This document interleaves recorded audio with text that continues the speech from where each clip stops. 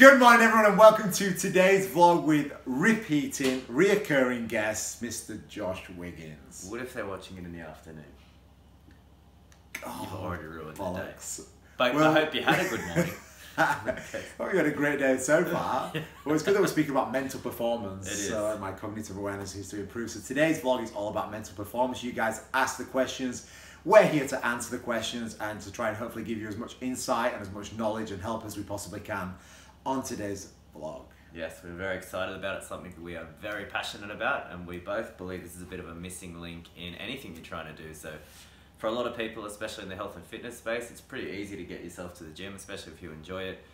Most people have an awareness of what good eating looks like and can apply themselves to it, but if you're lacking mentally, eventually you're going to fall off the wagon. So yeah, essentially it's like the fundamental layer that's underneath everything else. If you don't have your mental awareness, your cognitive ability to be able to push through workouts or to even set the right goals, which we're going to go through in a little bit, then everything else is essentially broken. You try to build a house from the roof down, like it's just not going to work. Yeah. You like that analogy? I do. Write it down. I just made it up. All right, so jumping straight into it. So the first question that we have is actually from one of our own, Mr. Mitchell Briggs. Oh, here's a repeat question asked. Yeah, and I like that Mitchell's asked this You because... should start paying us. Yeah, you should, you should. So Mitch asked, how do you mentally prepare for a big lift? Now, this is a good one from Mitch because I've never seen him lift big. So we're going to help you out here, Mitchell. So hopefully you're watching. So how do you mentally prepare for a big lift? So for me, it is a bit of confidence. So change your body language. So body language to something more confident. So upright, shoulders back, and be prepared for the moment, for that lift. So you wouldn't just attempt something that's 200 kilos more than what you've lifted before. So be confident in your preparation and attempt that lift as if it was the same as any other lift. So for me, my technique with the bar is the same as my technique with my 1 rep max squat. I know that I've prepared and I've worked really hard to get to a stage where I can attempt a big lift. So then it's about body language, it's about focus, it's about self-talk. So your BFS, body language, focus, self-talk. And for me, a huge one is just breathing. Just getting that breath in, being consciously aware of how I'm breathing, and then switching on doing the lift, getting out of the lift and evaluating how that went. Half the time you do that and you're like, shit, that didn't actually feel that heavy as you felt yesterday with your bench press. And then we can go again. We can add more weight, go through the same thing, check your BFS, do your big breath and attempt the weight. Yeah, nice.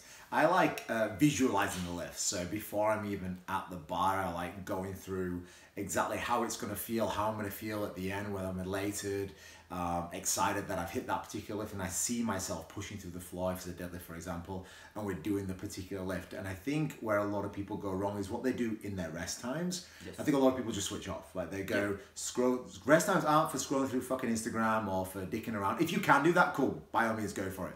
But if you are actually struggling with trying to get motivated or pumped up for the big lift, you need to be prepared the moment the lift prior bar goes down. Your thought process is all about the lift, what you're going to do, how you're going to initiate the muscle, how you're going to contract that muscle, and what exactly you're going to go through up until lifting the actual weight. Because in that rest time, so many people just switch off, completely just switch off. They don't think about the weight, they don't think about the workout, they think about everything else and then go, okay, big lift time, give yourself 10 seconds to go into it. It's just like, it's never going to fucking happen. I'm really happy that you brought that up actually, because I didn't think about it. So your break in between sets, especially building towards a big lift, that body language and that breathing is going to be the biggest thing that you should be focusing on there. So if you're sitting in between your rest breaks, hunched over looking at your phone, what are you telling your brain there? You're telling your brain it's time to relax. This is what I do at night before I go to bed. I'm going to down regulate. I don't need to be firing as much. Whereas if you're sitting upright or standing upright in a good position, ready to attack, almost you're very sympathetic, which is good while you're training. Everything's going to be firing. Everything's going to be wiring in the right direction. All you need to think about is A, the visualization process of that lift, and B, your breathing, so being in control of your state at all times. So if you can do that in your rest break, your lifts will increase exponentially. Yes, I mean, think about it when you go in, if you've ever played a sport, like going into a game, like everything you're thinking about is that game, what you're going to do in that game. Yep. Same thing with lifting the weight, you just got to really focus on what you need to do at that particular moment. Yep, very good. So hopefully that helps, Mitch. So we better see your weights go up this week. Yeah, he only trained triceps anyway, so tricep dips, go for an extra 10 kilos on Next one. So I am an anxious person and really struggle in certain situations. Do you have any advice? You want to kick us off? Yeah. Odd and even here. Yeah, no, absolutely. Yeah. So in terms of anxiety, I think that there's an also saying is like depression is experience from the past. Anxiety is fear of experience that you're about to have in the future. So I think about like what makes you anxious as a person. Like what are the emotional triggers to make that anxiety kick in, whether that is in public with a lot of people around, whether that is in with the opposite sex, whether that is whatever the situation is going to make you uncomfortable. I think it's really important to try and define exactly what that is, because then you know your emotional triggers and you can work on those to overcome that. You can put yourself in those situations with a bit more of a stronger and a clearer mindset of like, okay, I'm aware I'm going into this situation. I know I get anxiety in this situation. What are the tools and the tricks am I going to try and create to try and change the behavior? Because as with anything, it's a behavioral pattern. It's a psychological pattern of when this happens, this is the answer. This is how I exhibit this particular experience. So I think if you're able to find the trigger, you can really work around that. I think this is a really good question. I think that was a really good answer. So okay, thank you. Congratulations. I want you to think about the wording of the question. So can you please read that again? Because I think the answer actually is in the question. I am an anxious person and really struggle in certain situations. Have you any advice? So that first line, I am an anxious person, right there you've written yourself off. That's how you've defined yourself. And we are what we think about most. So if you define yourself as an anxious person, anytime you get an event that could, quote unquote, get anxiety or release anxious symptoms, you're going to exhibit that because you have defined yourself as an anxious person.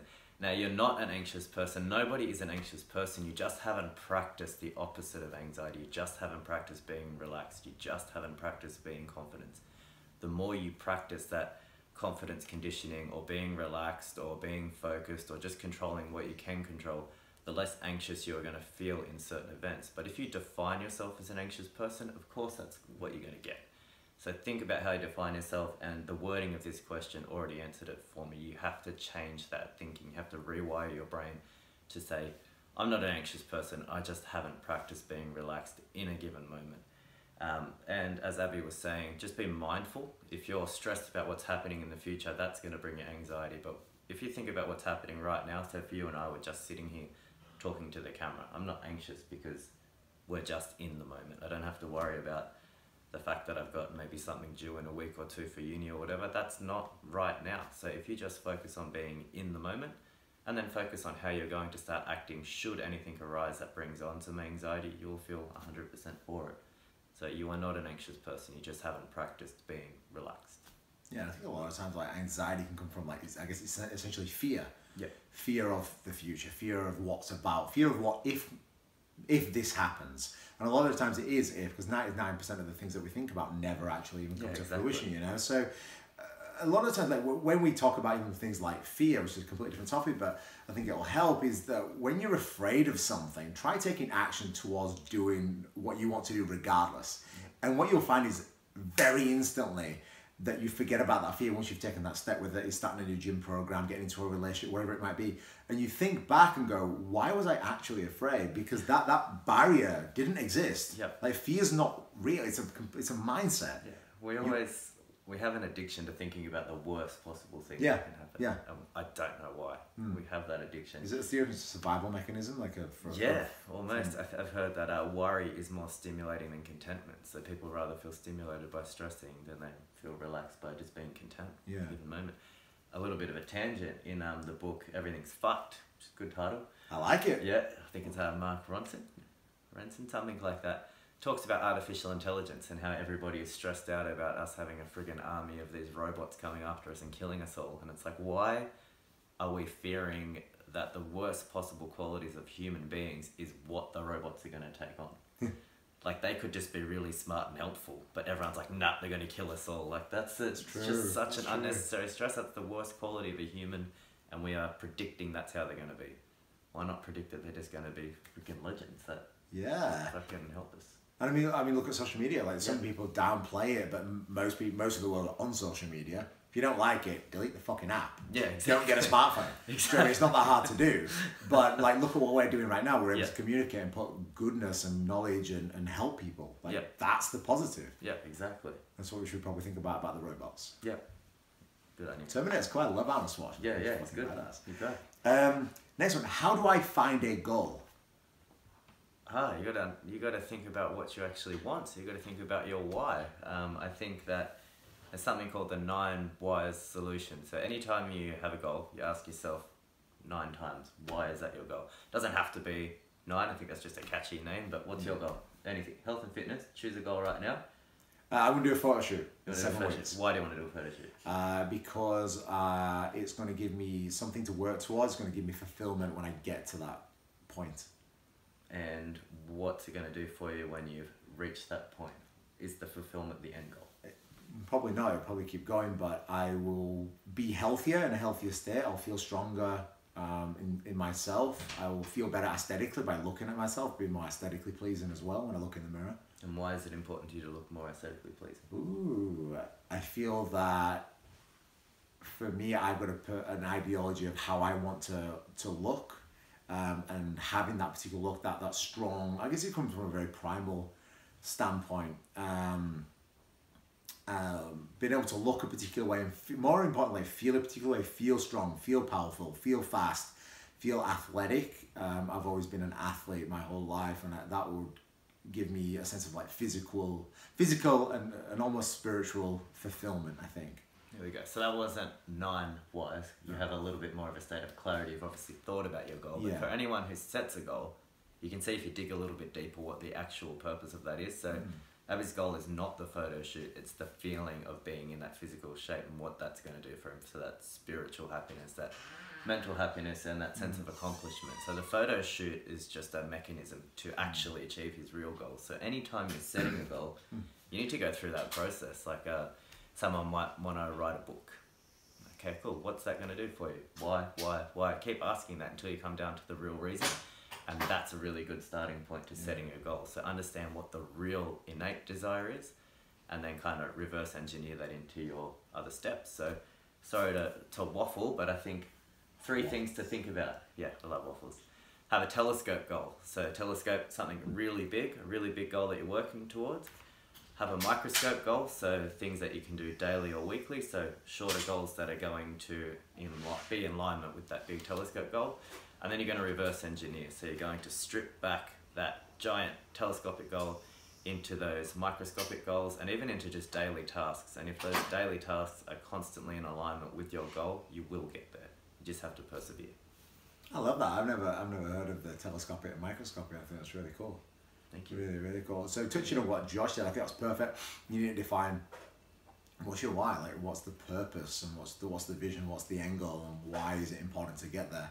That's ultimately going to help with being motivated, which we'll get into a second, to keep striving towards that. But I think that's perfect as a starting point. But if I can help going a little bit more, is define that goal with every sort of fiber of your being, in terms of go for, like, for example, this was me, a photo shoot. It's like, okay, cool, that's the photo shoot. How are you actually going to get there? Like, let's actually create the action steps of getting to that particular goal. Not, okay, so I'm going to go get to that photo shoot. Cool. Like, and then fucking what? You know, like, it's like, create the goal. Okay, what's your training going to look like? What's your, this for a photo shoot, I'm saying, what's your nutrition going to look like? Same thing with writing a book. What does the book look like? Who are the characters in the book? Why are those characters important? Who are these people? What are their socio-economic backgrounds?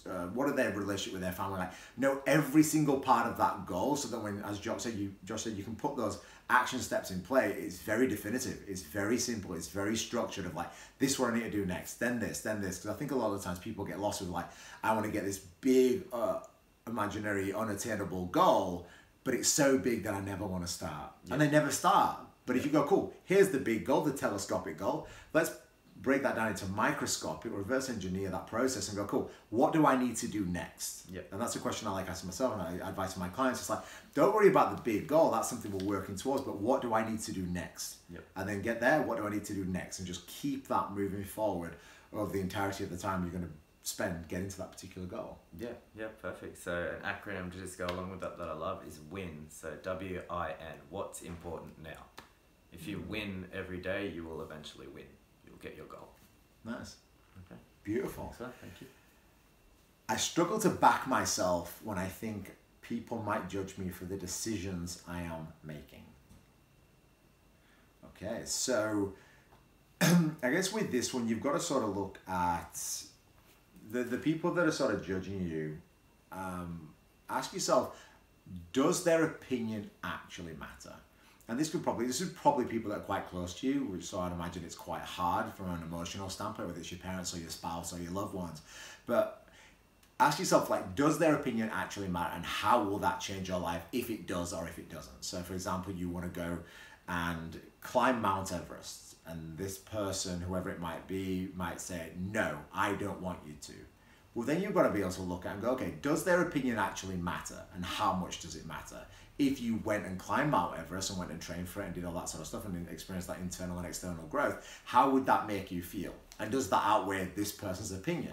And then look at that person and just be like, okay, well, why is this person telling me not to? Is that not a downset in me, but a belief in themselves, or a lack of belief in themselves? Why can't they do it? Why can't they achieve that particular goal? Are they telling me, because at the end of the day, people can only tell you from their experience, and through that, they can only see your goal and your experience from the eyes that they're looking at you with. So if they're looking from a pessimistic standpoint or a negative standpoint, that's the only advice they can give. They can't see it from your point of view. But if you're looking at it from an optimistic or a positive standpoint, that's the only way you can see it. So if you think about it, their opinion really doesn't matter, because they're only going to give it from their perspective, not from yours. So I think when you're asking this sort of question, to struggle to back yourself, when you think other people might judge you, they might not. For a start, it goes back to the previous answer we spoke about anxiety and fear, but they might not. They may give you all the fucking love and support in the world.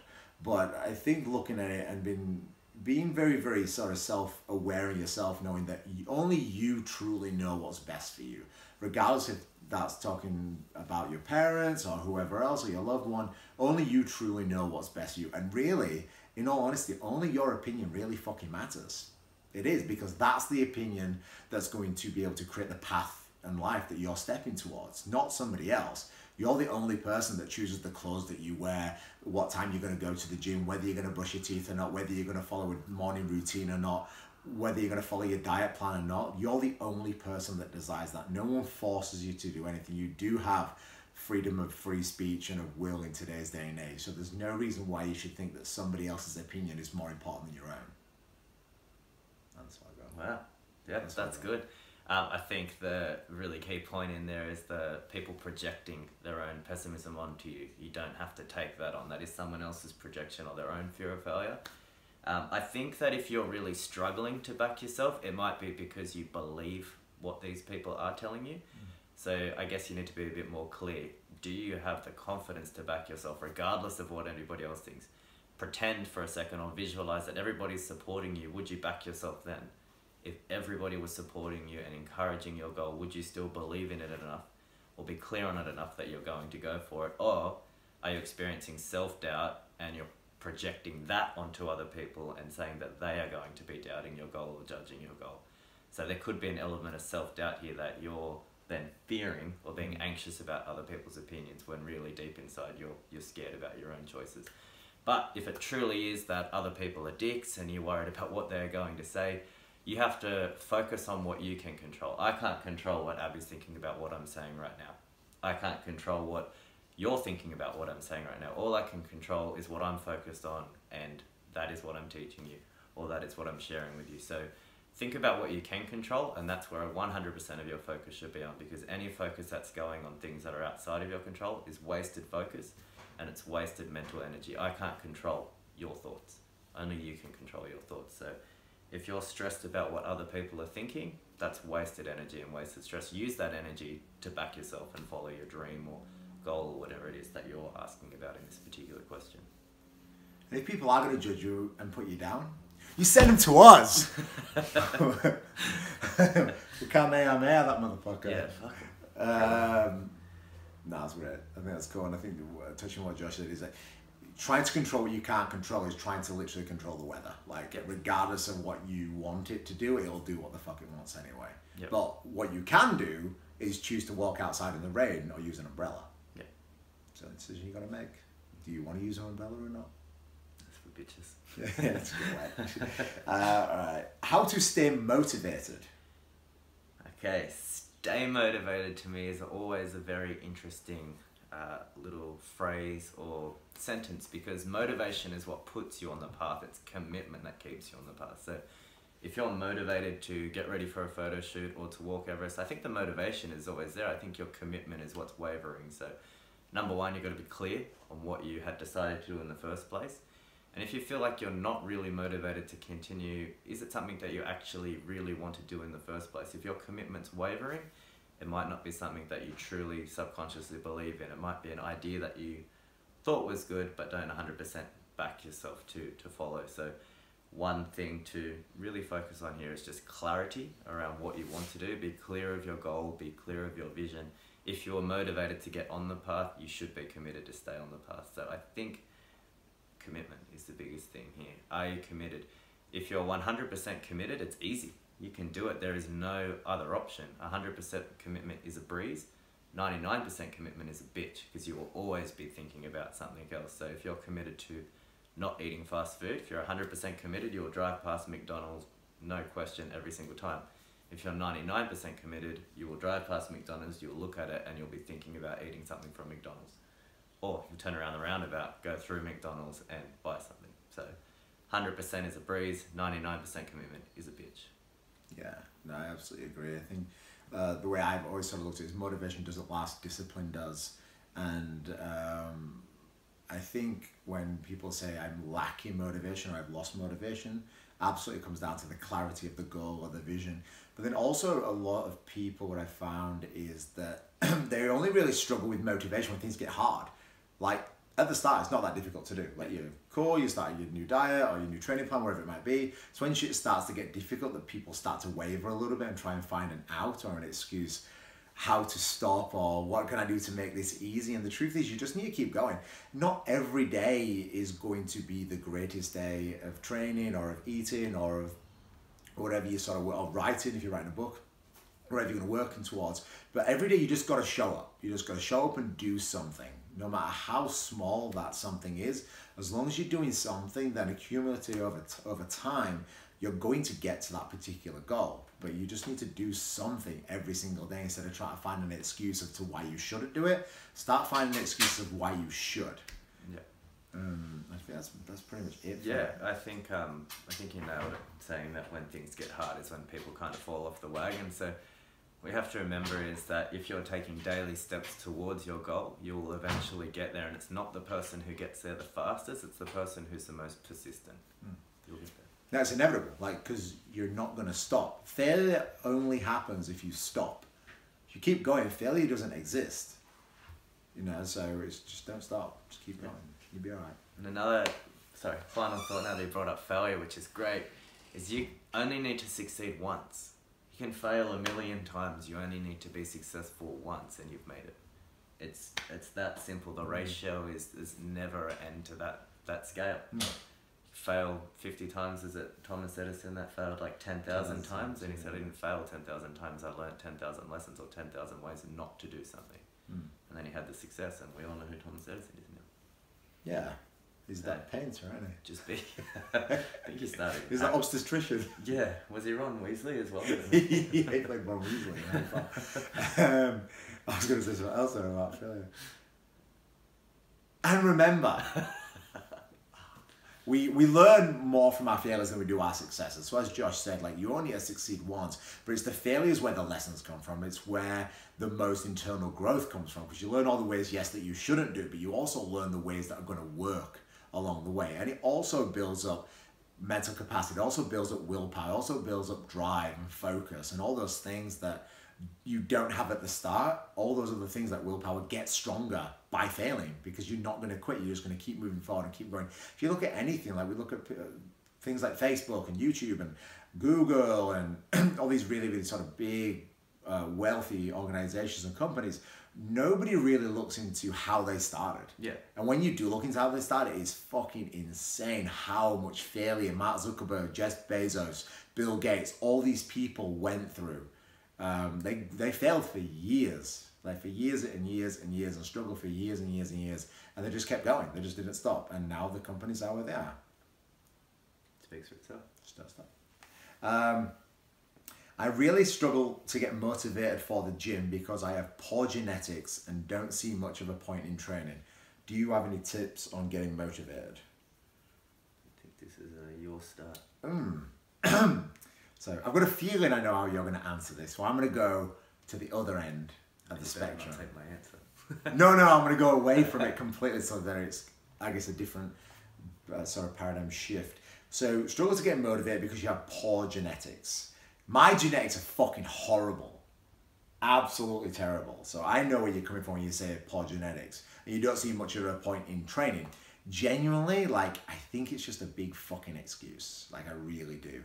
Because, like, to say you've got poor genetics, everyone has a strength somewhere. Whether that is you were born lean or you were born a little bit heavier, so you've got a little bit more muscle tissue, or your arms grow faster, or your calves grow faster, or your quads, or your hammies, or your glutes, or whatever it might be. Everyone's got something that's going for them in their favor that somebody else wishes that they would have. So don't look at, okay, I feel bad because I've got shit genetics. Relative to fucking what? Like, what are you comparing yourself to? If you're comparing yourself to Arnold Schwarzenegger, you probably do feel you've got shit genetics. But that guy trained fucking hard for like 40 fucking years. You know, still trains hard to this day. You know, so stop trying to make the excuse up of I have poor genetics so I can't start. Look at the positive, look at what you do have, train those fucking things really hard. They'll get bigger faster, so you'll get a little bit more motivation. And then all the other body parts, the lagging body parts, you'll just train harder with different frequencies and methodologies to try and help with that. But don't try, I feel like this is a bit of an out of like, it's too fucking hard, so I'm not gonna start. Just start and just start doing something. Don't focus on I'm too skinny or too fat or whatever it might be. Focus on enjoyment. Just focus on getting in the gym. I'm assuming it's the gym, yeah. Focus on getting in the gym and just having fun. Regardless if you're training bodybuilding, CrossFit, doing classes, doing aerobics, doing fucking body pump. Don't do body pump. Zumba. Whatever it's going to be, just go in there and start enjoying it, because it's the journey, not the destination, that's the most exciting and fulfilling thing. So many people forget about the journey. I know that I'm training for a photo shoot now, and I look back a couple of years ago and I was in horrible shape and felt like absolute shit. And yeah, I'm going to get to a spot where I feel I'm comfortable and I'm really good and great and I feel fulfilled, but it's the journey, it's the person who I've become along the way. That's what matters, because that's the lessons that I'm going to be able to take into other facets and other areas of my life. So stop making excuses. Go to the gym just for the fucking fun of it. Find things you enjoy. If you want to go and do bicep curls every single day so it makes you feel good, go and do that. That's what I did when I was 15. Currently, right? Yeah, well, yeah, today I do as well, actually. Like Mitch Briggs. Yes, like Mitchell Briggs. Trains his cars. But go in there and just have fun.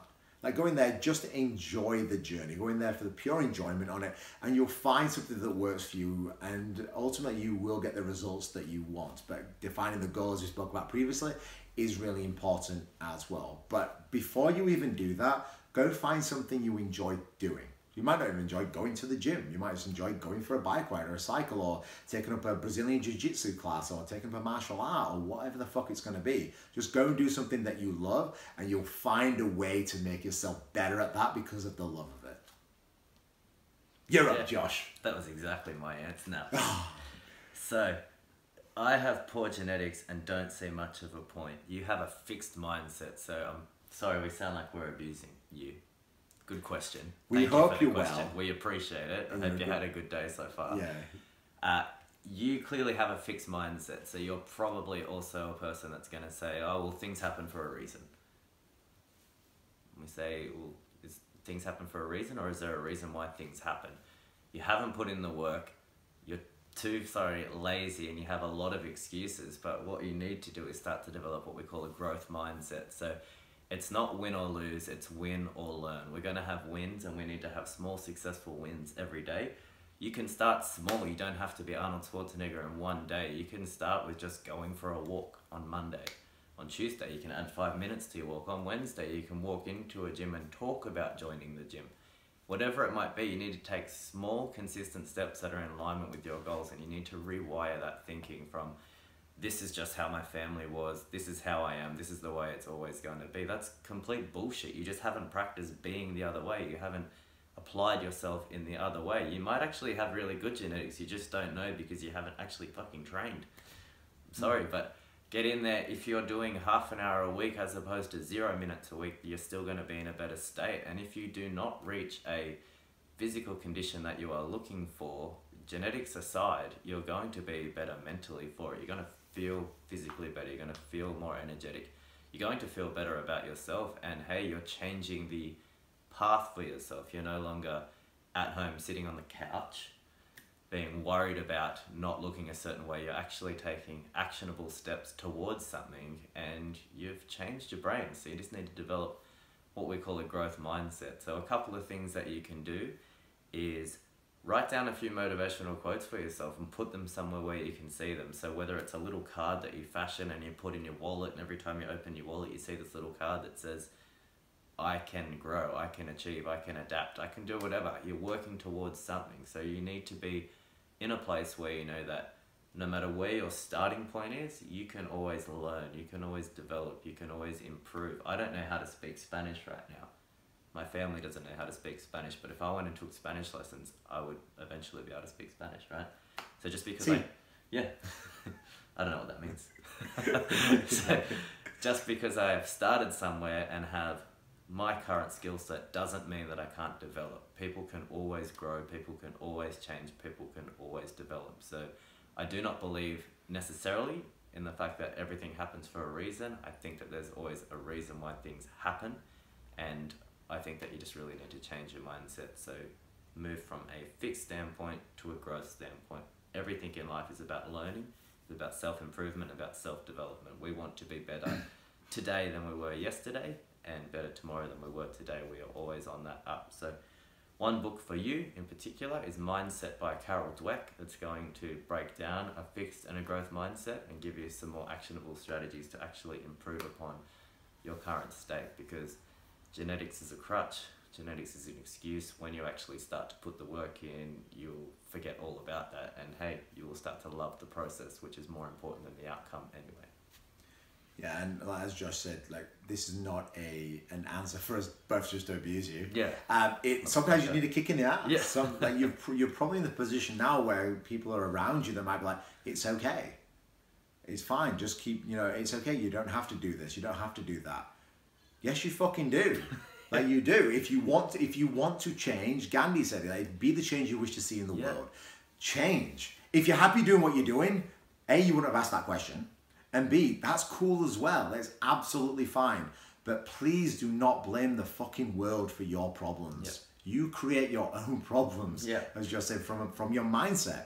Change it. You have to change it if you want to grow. And that's not just going into a gym, but that's in any facet of life, because these problems are going to continue and continue and continue to arise. And as we spoke about, it's the journey, it's the lessons you learn along the way. You learn how to overcome other problems. You learn how to get better, how to be stronger, how to problem solve a hell of a lot faster by going through failure. Is it going to be hard? Yes. Is it going to suck? Yes. Are you going to fail? Fuck yes. But is it going to be worth it? Absolutely, because you're going to get to where you want to be. You're going to... My dream's to be an actor. Crazy the fucking odds are against me, but I'm going to keep going and keep pushing forward, because that's the goal, and it's going to be fucking worth it. And you're enjoying the journey of accumulating the knowledge and acquiring the skills that are going to get you to that goal, right? Yeah. Focus on the journey. Focus on the process. Absolutely. You'll get the outcome. And your first quote is, action is the key fundamental to all success. I'm going to claim that, but I'm pretty sure Pablo Picasso said it, to be honest. Nah, who the fuck's he anyway? Exactly right. Yeah. Exactly. Beautiful, that's it. Okay, well, I guess one question for you that might help people, is there any books or podcasts or anything that you can recommend on this topic that people can continue their knowledge and understanding of mindset and mental performance? Oh, that is a good question. So personally, I like a variety of things in terms of mindset. So I look at things very much from a universal spiritual place. So I like books by Paulo Coelho. So books like The Alchemist is really good because it tells you about a journey and finding your personal legend, which is your vision, your end goal, wherever it might be. I also like autobiographies from people who have achieved something relevant to me in their particular life, because I think reading books by people that have already failed is great because you learn what they already know. So thus preventing, not that you're going to stop the failure, but at least you can learn faster. You're probably going to go through the same thing, but instead of letting that failure consume you, you're able to look at it through their perspective and their eyes and go, okay, well, this person did this. How that relates to me is whatever. I'm going to do it in a similar way because that's how they solve that particular problem. But essentially, that's what failures are. It's a problem that needs solving. We need to find a solution. These other people have found a solution. So I like autobiographies. The Shoe Dog by Phil Knight's very, very good. I love Richard Branson's autobiographies. They're all great. I love, in terms of the social media world, Gary Vaynerchuk. So Gary V. Purely because he spits the truth. Like, he tells you how it actually is, not what the perception of the world is. He's very open to, to that criticism, but he's very much like, this is the way it is. This is not my opinion. This is a fucking fact. And when we look at the facts, you can't argue with that. Sky's blue, grass is fucking green. And those are the sort of people that resonate a lot with me. I know you're a big reader. What about you? Same question. Well, book recommendations. Yeah, I'll go a little bit of, I love all of those, and the ones that I haven't read, I'm going to get you to remind me after. I'm just going to watch this because that's what everybody should do. Yeah, they should watch it. Just fast forward to your parts. Yeah, you should download it for audio. Yeah. In case you're doing some cardio, which you mention every week. Yeah, we You should. I'm sure one person at least does that. I'm going to go the more philosophy route. So I love Eastern philosophies because I believe that developed a long time ago and are still very relevant today. In fact, even more so now that we have more things available to us than ever before, but we also have more stresses available, or more perceived stresses. They're not really that bad, but we perceive them as stressful. So the Tao Te Ching, you could read anybody's version of that. This is one of the three great Eastern philosophies. So you've got... Could you spell that? T-A-O. You're testing me now. I want it. Like, Tom ran it. T-A-O. Someone might... Tao? T-E. T... Someone's going to correct me. I think it is C-H-I-N-G, but if you type in the first two, which are definitely right, you will find it.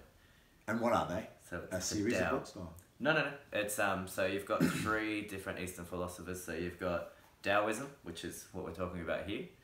You've got Buddhism, and then you've got Confucianism. So the next one that I'd recommend is the Wisdom of the Buddha. Many writers, so you can choose whichever version resonates with you, or read a couple of pages of a book and see if the author's way of writing is easy for you to read, because I personally connect better with different authors. Some books I read and I'm like, yeah, the content is great, but the way it's written isn't great for me and my reading level or ability or whatever it might be. There's not enough pictures and... Yeah, I just like pictures. I'm more a magazine guy. I haven't read much into Confucianism, but that would be the third one, and that's something that I will read. I think looking into mindfulness, so even something simple like the Little Book of Mindfulness is a good starting point for people who don't love reading, but need something. And I prefer hard copy books because they actually get you into a parasympathetic state where you can sit down, read and relax, rather than like reading it off your phone. Where I hate that, me. Yeah. I can't do it. Yeah. Blue light blasting you in the face when you want to be relaxed, and you got this body's perceived stress to this stimulus, which is the book that you're flicking through. It's not the same thing, and probably as a byproduct, you're going to totally fuck your eyes. Audible books are good if you're driving, but still it's not the same as actually physically going out, purchasing a book, sitting down and reading it. It's just something a little bit magical. It's fulfilling as well, isn't it? It's fulfilling, yeah. You can see that you've moved the pages, you've ticked off some parts of the book, you write down anything that's useful to you. And probably my favourite book that I've read in the last few months is A Man's Search for Meaning by Viktor Frankl. Now that is a hectic book. It is very detailed in talking about his times in the Auschwitz concentration camp during Nazi Germany, World War II. But when you get beyond that, his theory of logotherapy is very interesting. He's basically, a quick rundown, a psychologist that was taken into this camp and basically tortured and he used his psychological teachings to basically observe what was going on with the people around him and the other prisoners of the camp, and also in the guards, and he offers some good psychological perspective on each of these, but he also reaches into having a deeper purpose in life and a real meaning to your life will keep you going despite your circumstances. So despite being food deprived, sleep deprived and tortured every day for years in this camp, you can still make it out with a meaning or a clear purpose in your life. So really good read, but quite hectic. Nicely balanced out with the other ones that I've recommended. Nice. Do you go through your books and like highlight and make little notes and stuff like that, and then go back to them like later? Or are you more of Absolutely not. Are you more do not damage. I used to not, yeah. But now I do. It can be easier. So what I actually do, I have it in my car. I have a little book and I have written a title for myself, Words to Live By. And if there's any sentence or paragraph or even 3 words, and it really resonates with me, or I think it's going to be a good tool to draw out at some point in my life, I'll write that down. So I have my own separate book. So rather than having to flip through my library to find a certain page or whatever, I have that readily accessible to me at any time of the day. It sits in my car because I've got to be in my car every day to get to and from work. So if there's anything that I've read in the house that I really like or heard, even just through conversation, I'll write things down that I've, through interaction or through a podcast or whatever. When I actually get in my car, I'll write that out and I'll have that as a quick access journal or library. So it's really quick and easy. Do you have the quotes that I've said to you before in there? Stay lean, eat your greens? Yeah. 4 pages of your quotes and about half a page of these other things. Yeah. No, I like it. Yeah. I like it. Beautiful. Anything else to finish off with? That's it. No, I think I'll say so, guys. I think reading is definitely going to, especially if you are struggling with anxiety and things like that, reading is going to really open up your mind to a lot more different philosophies of people, different mindsets, different perspectives on life, and that's going to really hopefully broaden your horizon, your thought processes, to help you overcome some of the problems that you're currently struggling with. So definitely reading is going to be something that you should definitely all be doing every single day. Like you work out and like you brush your teeth, like reading should definitely become a habit because it's building your mental capacity up, and that's really the key to everything. That's it. Beautiful. Guys, thank you so much for watching and tuning into today's vlog. If you haven't already subscribed, hit subscribe, hit like, follow Josh on Instagram. Link is below, and have a great day.